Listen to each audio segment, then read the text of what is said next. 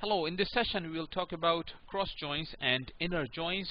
This is Hassan Mir from 0 2 protraining.com. First of all, what is a join? A join is a method of retrieving information from more than one tables. Why would you retrieve information from more than one tables? We will talk about that in a bit with help of some examples. There are various types of joins available. We'll talk about cross join, inner join, and outer join. So let's dive into the waters and let's take a look at a join. I'm connected to SAP HANA Studio. Let's take a look at the data we have in student tables. Right click on the table and select open content. So each record in this table is representing one instance of the entity student. Hassan is one student, Bill is another student, and so on. And if I right click on team table and view the data by clicking on open content option, we have one record here, and this record is also representing one instance of the entity team. So team 1 is one team. So if I like to view teams data, I can do a select on team table, and if I like to view data for students, I can do a select on a student table. What is a scenario where I would like to do a join of the two tables? Here is one scenario. Let's say my requirement is that I like to view the names of all students and also the names of the teams they belong to. Name of the students are there in the student table. F name is the first name and L name is the last name, but the name of the teams are there in the team table. So we need information from both the tables. Let me open an SQL editor, right click on tables node and choose SQL editor. Okay, so what do I want? I want to view the first name of the students along with the team names. Select fname, name. Fname is the first name of the student, name is the name of the team. From which table? From both the tables. Student, team. Okay, so let's run this SQL and see what happens. Okay, so I get first name and team names. This is what I wanted, but this is misleading. Although you get the right result, but this is not how you would write an SQL statement to retrieve this kind of information. So let me tell you why this is misleading, and then I will explain you the right way of doing things. Let's go into the teams table and insert a new record. So right click on team, generate, and insert.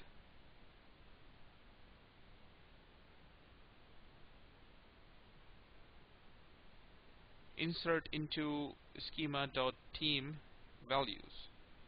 002 is the ID for team 2 and team 2 is the name for team 2. Okay, so now we have another team. Execute this statement and we can see it is successfully executed. Okay, so now let me go back to the SQL editor and run the same command. Select fname, name from student, team. This is exactly what I ran last time. See what happens. Now I'm getting strange results. Each name is repeated twice with both the team names. So Hassan is repeated with team 1 and team 2, and so does the Bill, and so on. So let me close the extra windows.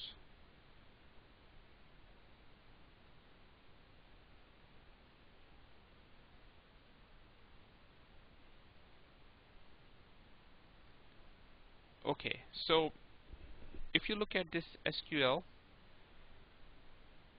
we are saying select this column and that column from table 1 and table 2, table 1, table 2. This results into a cross join or Cartesian product. This is simply a multiplication of the two tables. So each record in table 1 will appear with each record of table 2, and that is what we are seeing in the result here. Hassan is appearing twice. If I add a third team, then Hassan will appear 3 times. Okay, so what you have learned is, if you put more than one tables in the from clause, then system will give you a cross join or Cartesian product, which is nothing but a multiplication of tables. And in most cases, this is not a useful information. I do not want to see each student repeated with each team. I wanted to have some meaningful information. I wanted to see the name of the teams to which student belongs.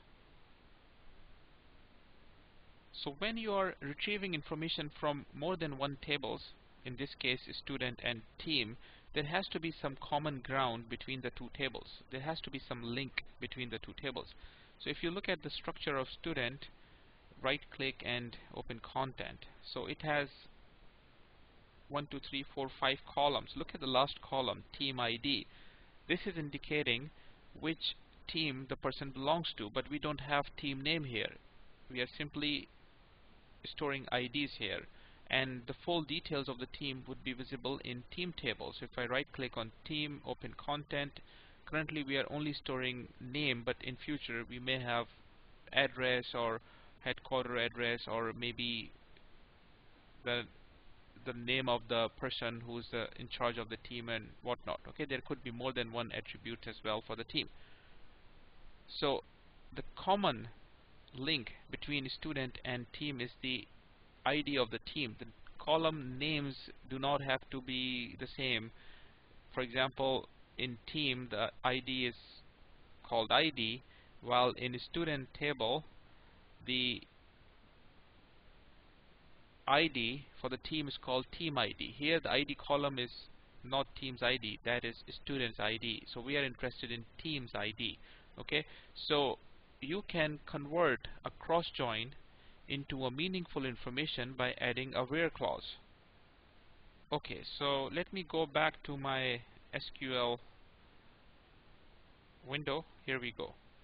Okay, so if I add a where clause, where team ID equal to ID. Now this team ID is the team ID column in student table, and from this ID I mean to say the ID column in team table, but we will have an issue because this column appears in both the tables, and system will like to find out which ID am I talking about, ID of a student table or ID of team table, because system has no idea which ID column I mean to mention here. Okay, so if I run this statement, I should get something about ambiguity.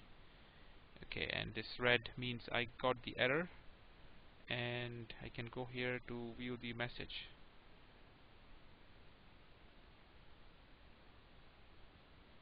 There are few ways of telling the system which ID column we want to mention here. I'm gonna use a simpler method for now. I don't want to introduce too much complexity in the situation. So you just put the table name in front of the column name. This will tell the system, okay, so we are talking about the ID column in the team table. So I'm only doing that for those columns which are ambiguous, which exist in both the tables that we are selecting. I don't have to put student dot team underscore ID here, but if I put the table name everywhere in all the columns, then that is fine as well. But we will not we will be getting the error message if we do not put the table name in front of the columns that are ambiguous. So let's run this statement. Okay, so now a statement is run successfully, and let's take a look at the results. Okay, so now we are getting meaningful information, the name of the students and the team they belong to. In our case, all students belong to the same team, team 1, so we are getting team 1 all the way. But I like to see if this query will still work if some students belong to team 2, so why not do that? Okay, so let's open a new SQL editor, right click on tables and select SQL editor, and here we go, update student, set team ID equal to 002, where student. We don't have student ID, we have ID column indicating student IDs, where ID equal to 003. So now one student belongs to team 2. Run this.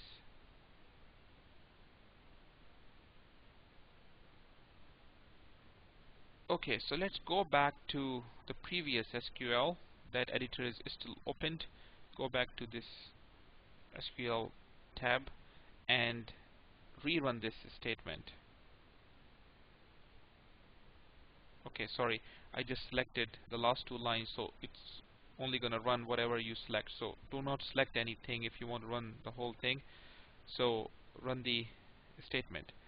Are we getting the right results? Yes, we are, because we changed the team for Larry to team 2, and system is displaying team 1 for everybody except for Larry. So these are the right results. Now let's go back and analyze what we did. Let's take a look at the SQL. So by adding the where clause, we converted the cross join into something meaningful, and now it is called inner join. So inner join is a join where you have a connection specified. Here we have specified the connection, join table student and table team, and only display us those records from the Cartesian product or cross join where the team ID in the student table is equal to the ID in the team table. So let's put star in the select column list, and let's remove the where clause. So now we're gonna get a cross join, and all the columns will be displayed from both the tables. Run the statement, and now you can see what where clause will do. This is a cross join, and when you add a where clause, it will convert this cross join into something meaningful. Okay, so if we add a where clause where team ID equal to the ID of the team table, so the first 5 columns belong to student table, ID, first name, last name, date joined, and team ID, and the last 2 columns belong to the team table. The only meaningful information that you can see in this cross join is where the values in team ID and ID columns are matching, and everything else is a noise. So this record 1 is meaningful. Name is Hassan and he belongs to team 1. And record 2 is a noise because Hassan doesn't belong to team 2, but since this is a Cartesian product cross join, everything is displayed. Each row is displayed with each row in the other table. Okay, so this is what happens when you add a where clause and you specify the right link. Then the same Cartesian product is first produced by the system, but only filtered rows are displayed to you that fulfills this where clause criteria. In our case, the criteria is student dot team ID. This is not required, but I'm still putting it. So the team ID column of student table is equal to the ID column of the team table. So if I run this, now you see meaningful information. Okay, so only those records are displayed that are giving you something meaningful, and I can go back to my SQL tab and only put the name of the columns that I want to see. Okay, so this is how you can imagine that system is working. Whenever you do a join, first multiplication happens, and then only filtered rows are selected for you, and then only those columns are selected for you that you have put on the column list.